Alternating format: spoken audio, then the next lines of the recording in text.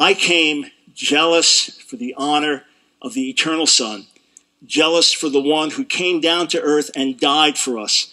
I came jealous for a full revelation of the love of God, who demonstrates his great heart for us, not by sending a glorified man to die for us, but by giving of his very self, his own Son, his own unique Son, coming into... But that's what you're missing, Dr. Brown. When you believe in a Trinity, you don't believe God truly gave a Son. You believe part of God gave another part of God. You don't believe Jesus Christ is literally God's Son. You believe he's metaphorically God's Son in the sense that the Son submits to the Father in a role within the Trinity.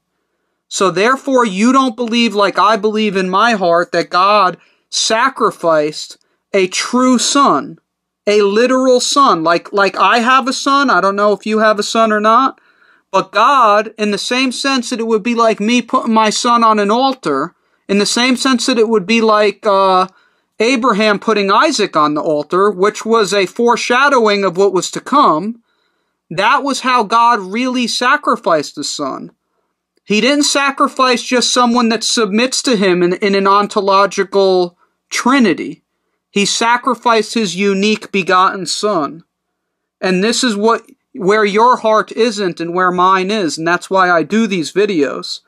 Because of the Trinity doctrine, people don't know God gave his divine Son for us. God gave something so precious to him. He didn't give part of himself. He gave his Son. And, you know, a lot of people could give like a passionate little plea for people to believe what they want to believe in, but other people don't realize that all your passion is misdirected, because what God wanted us to know was that he sent his Son. He didn't want to send his Son here that we call him the Most High. He wanted us to know he gave his Son for us. That's what salvation lies in. Understanding that God gave his Son. There is nowhere in the Bible that says we're saved by believing Jesus is the Most High. But we are saved by believing he's the Son of God.